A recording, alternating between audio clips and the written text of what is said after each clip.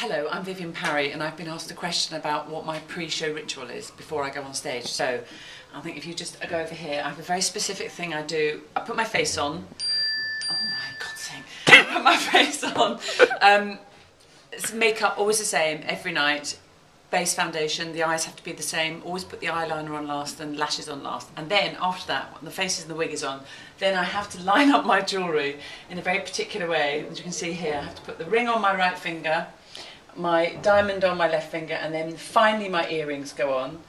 And then my other ritual I have that is very, very particular, and it's the bag's not here. I've got a little purple, no, it's not here. I've got a little purple clutch bag that I wear for the first scene when I come on and I have to sing Come to the Casino and do my Ethel Merman tribute. And I check it before I leave the dressing room every night, and there's always 3 bits of cash in it, and I always know they're there.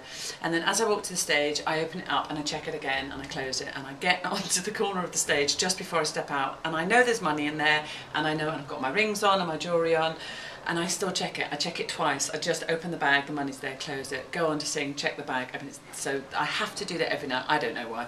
And then and before I step out on stage, I have to do a pant check, because I don't have a G-string, but I have a big pair of pants.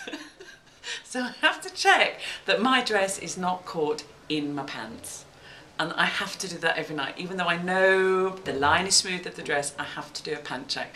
Because I have actually seen an actress step out on stage with her pants, with her dress tucked in her pants. It's not good. It's not a good look, especially for Madge Hardwick. So I have to do that every single night.